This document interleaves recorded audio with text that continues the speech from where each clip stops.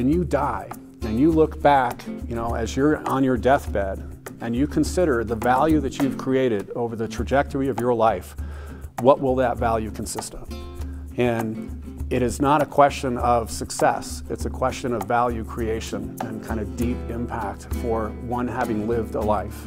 And that really is what this conversation is about. And we can create all kinds of complexities around the execution, the definition, the term, the metrics. And at the end of the day, it's simply about how do you live your life to the fullest, and how do you do that without creating greater costs to the person next to you, or to the community next door, or to the country across the ocean from you. And this really is the phenomenal opportunity that I think the impact conversation has brought forward. Because it's not simply a question about how do you manage your assets. It's not just about how do you invest effectively. It's about how do you mobilize the total resources at your disposal in order to have had the greatest, deepest impact for your having lived a life. And that, to me, is just what it's all about.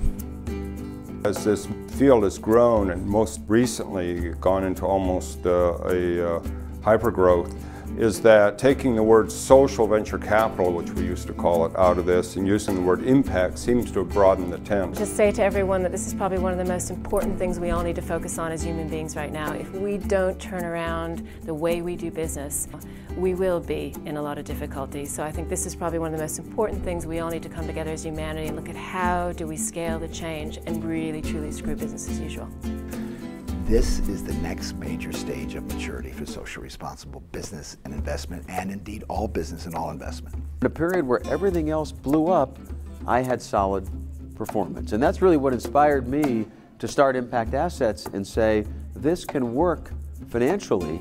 And the reason why more people aren't doing it is just because we don't have an awareness campaign and an ecosystem and an infrastructure to help them do it. Wanting to figure out how you could also get capital into an area where the problems dwarfed the amount of capital available. If you think of all of the grant money on the planet that's available, it is much smaller than the needs that are out there. So to me, it seemed logical to try to tap into other kinds of money, and to me, commercial money makes a lot of sense. There are inventors. They're the folks who have always driven the economy. They're the job creators. And they will build things that none of us can imagine. So our last gathering brought together 125 people representing for over 4.5 trillion in assets. So most of our folks, come at least with 25 million overall that they're managing and are trying to figure out how to put it to work. The creating of a space where people can safely invest in changing the world and make sure they still have their retirement money left is really the end goal of the mission of impact investment. Civil rights movement. It changed the thinking of us all right? So we need a common good movement. Time to get up off your assets and really look at our relationships with money and demand that our money go to things that matter and that we want to tell our children about and that will enable 7 generations and 500 years more of this beautiful thing we have being alive on the planet. And what we do is we make a virtually indestructible soccer ball that we find ways to get them into inner cities, war zones, refugee camps, places all around the world where play and sport are important to the health, well-being, and education of kids. Our niche is providing housing for workforce families. We feel it's a impact, socially responsible investment arena, and we're trying to do it in a major way. RLG is it's a consulting company working with major international corporations in the resource industry, oil and gas, mining, agriculture, as well as defense and aerospace. What are we doing in the social area in terms of our corporate social responsibility initiatives? We want to take a next step and partner with an organization, and we selected IDE. What we now call impact investment is a desire to blend, to integrate a commitment to business discipline, to profitability, to wealth creation, to building successful, high-performing business enterprises with a commitment to doing good.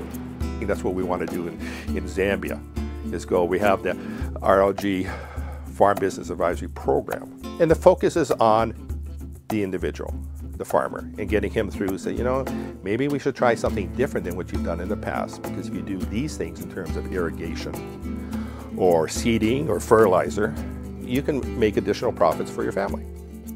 RLG is investing in a new model that could really crack food security, access to water, increasing livelihoods for smallholder farmers in all of Africa. Clearly, the two twin challenges are reaching scale and finding ways to make last mile distribution not just self-sufficient but profitable. We have something called RSF pricing meetings, where we bring together those who have put money with us and those who have borrowed money from us.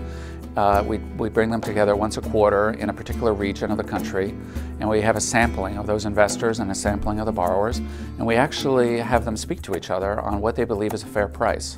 We are involved in cocoa production, rehabilitating abandoned cocoa farms, and through that providing employment opportunity to former child soldiers, aggregating cocoa beans from the Ivory Coast and surrounding countries. Actually, the biggest opportunity of our lifetime is creating businesses that drive change. And how can we take that opportunity and start to share these stories of these wonderful businesses that are starting to merge right now, whether they be purpose-driven, whether they be social enterprise, and using those voices of those people who've created these businesses as heroes and starting to put them out there to encourage lots of other people to follow in their footsteps. We develop technology for solar applications and carry out rural electrification programs in Mexico to promote development through energy access.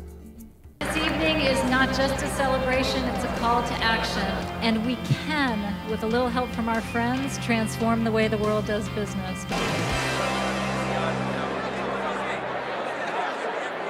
And that's what Social Venture Network is all about, is getting the best and brightest people and ideas together and figuring out the most creative, most innovative ways of solving economic problems and supporting people and the planet.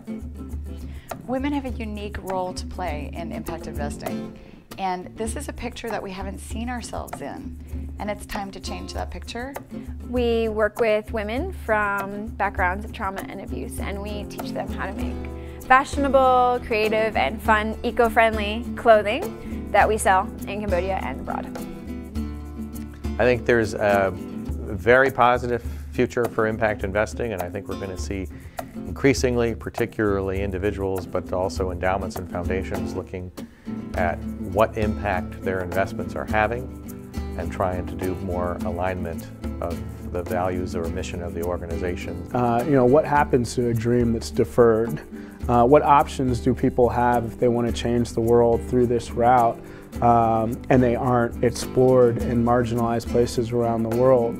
Call it somewhere in between micro-lending and bankable loans. There was a space that was missing, and so if you could finance these businesses, let's say a coffee cooperative in Nicaragua that didn't have access to capital markets, suddenly you could improve the lives and livelihoods of all of the folks in that village. And you know, when you visit suddenly the second time, they've got nurses and they've got art classes. And that these unprecedented fiscal times can also be a time for thinking about new opportunities to address social problems.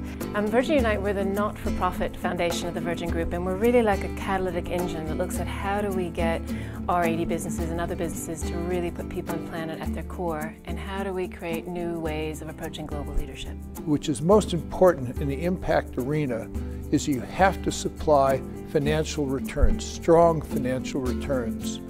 And if you do that, then you can address the second and third metrics of triple bottom line returns, and that's the socially responsible plus the environmentally responsible aspect, sustainable investments. The Social Investment Forum, SIF, the U.S. SIF, they do a biannual report and they go and do a scan of what's going on in the social ESG impact world.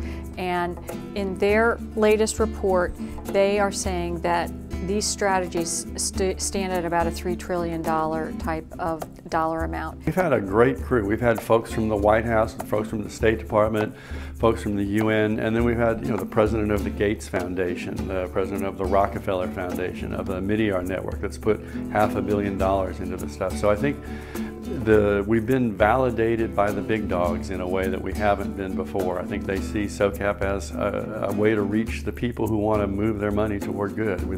We really are becoming this market at the intersection of money and meaning that we wanted to be when we started. I've been involved in impact investing for a long time. I'm not even sure how to answer the question because there wasn't a field of either social entrepreneurship or impact investing when I began my work. Now we have over 11% of UBS's assets in SRI, ESG impact, and that's $241 billion. That's a huge dollar amount. Now that's internationally throughout the entire company, but that's real money. We need some more light, we need some more education and information. There's disseminating information along different types of media, whether it's online, whether it's social media, whether it's through news, that get out there and tell people what impact investing is to empower them to make decisions for themselves, because that's what it's all about. So the more projects like this that can be done, the better off the world's going to be. That time is now, and we're here, and we're the people that we've been waiting for.